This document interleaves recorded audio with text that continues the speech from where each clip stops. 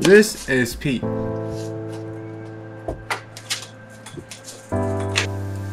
Pete's a great guy, but he doesn't have a smart home. Pete doesn't know that he left the lights on when he left his house, nor does he know that his windows are open, which means that his room is going to be sub-zero temperatures when he gets home. This has caused him to be severely mentally disabled, and has crippled his ability to get a girlfriend. Hey, that seems more like a personal attack than anything.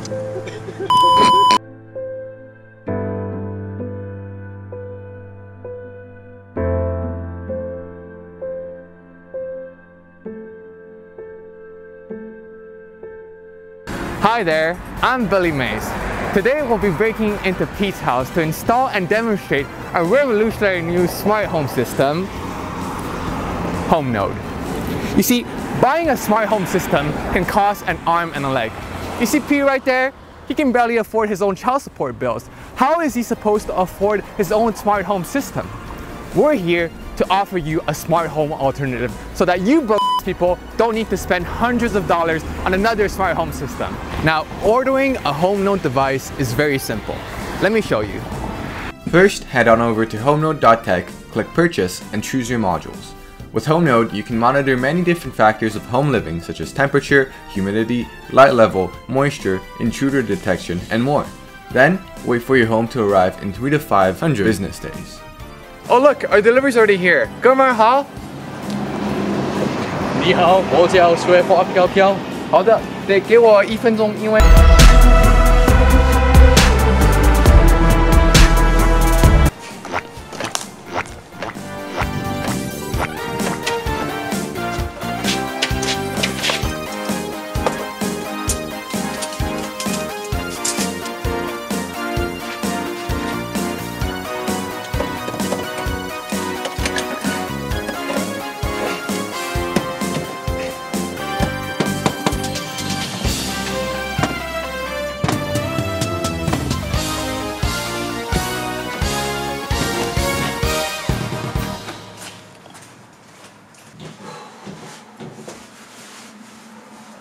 Wait, how did you get in here? Bruh. Oh my. Oh wow, everything seems already installed. Thank you, Shamaluev. You can go now. T. 对不起，我没有 coins. Okay, well now that we've installed HomeNode into Pete's house, it's now time to sign up for an account with the ID provided on your package so you can connect your smart home to the cloud. So what you're going to do is first go onto HomeNode.tech, and then you're going to want to create an account. So you can click sign up here and you can fill in your information. So we're going to do this for Pete. So his name is Pete.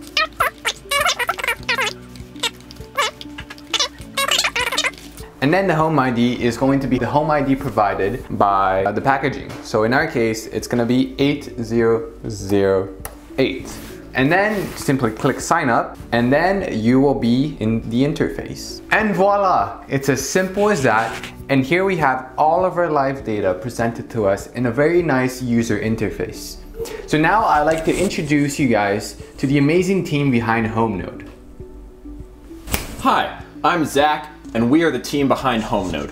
HomeNode was created as a cheaper alternative to modern smart home systems.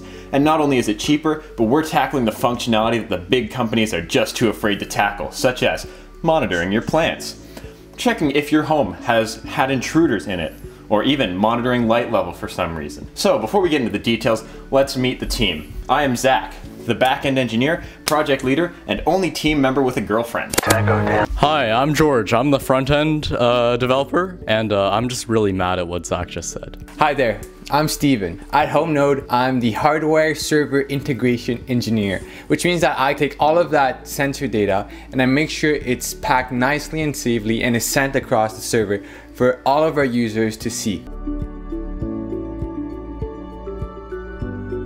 I don't have diarrhea. My teammates just hate me. Next. Hello, I am Michael, the hardware firmware wizard over here, and I don't have a girlfriend, but I'm not as depressed as Steven over here. And now let's talk about all the modules at HomeNode. First, to your left over here, we have the intruders module. It has 3 sensors. One is a door sensor. It will tell you if someone has broken into your door. Now, then we have the motion sensor over here. This will tell you if someone's invading and actively taking things from your house by detecting their motion. And finally, we have this camouflaged window sensor. It will tell you if it detects that your window has been broken into and hopefully doesn't break like this in the actual house. Now, if we move over here, you'll see that we have this neat thing, which is if you're too lazy to take care of a plant, but you want a plant anyways. This is the plant module.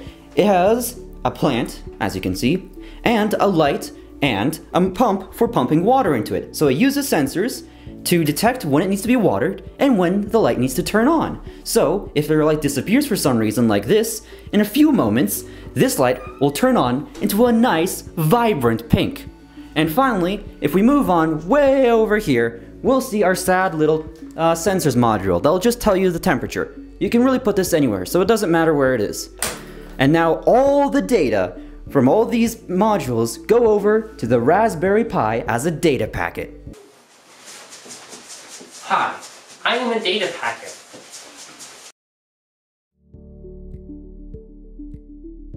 Whee! This is the resistors module. I'm trying to go from the Arduino to the Raspberry Pi, which accepts a lower voltage.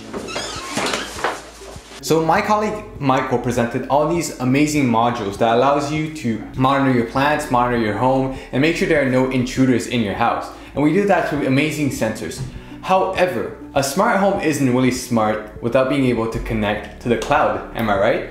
And this is why we need a Raspberry Pi.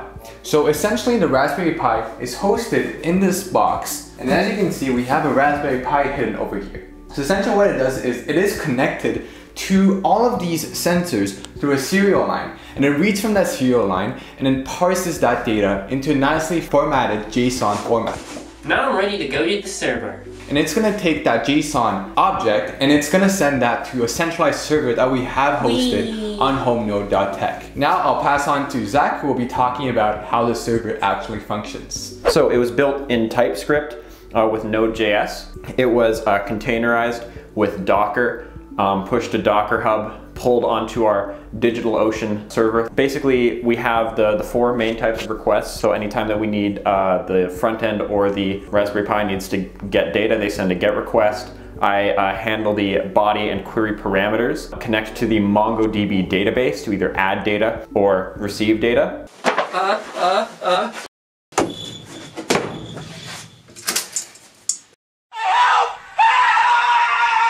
And send back the response to either the front end so that they're able to access and show data, or to the Raspberry Pi, I send back data so that they're able to make decisions. This is the server processing my data.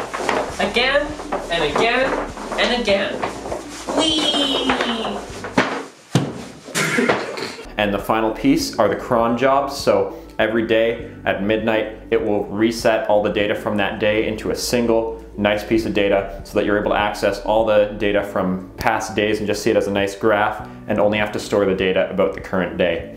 And so to find out what it's like to actually see that data, we can talk to George about the front end.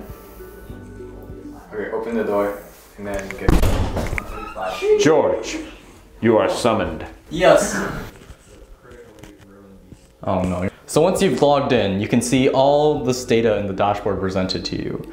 So here you can see we have the sensors module, the intruders module, and the plant module.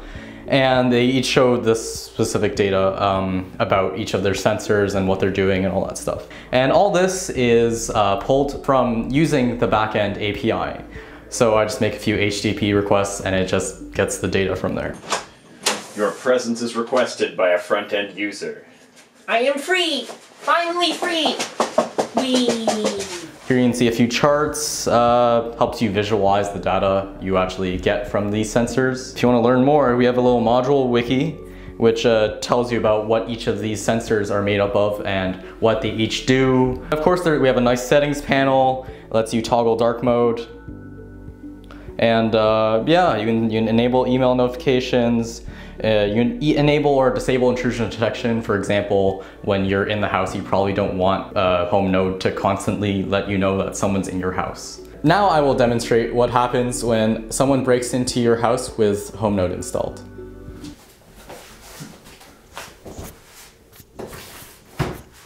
Oh no, someone broke into my house. The window is open. Wait, the light just went out.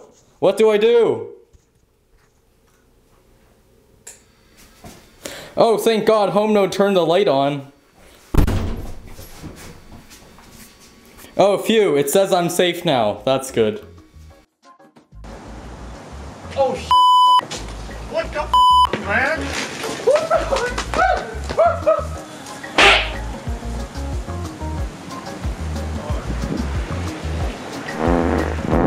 A few moments later.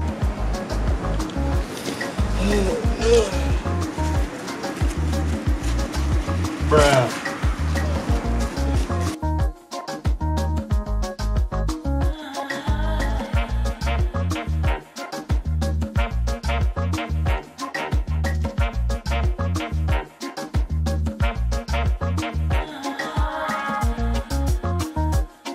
Thank you guys so much for watching the video.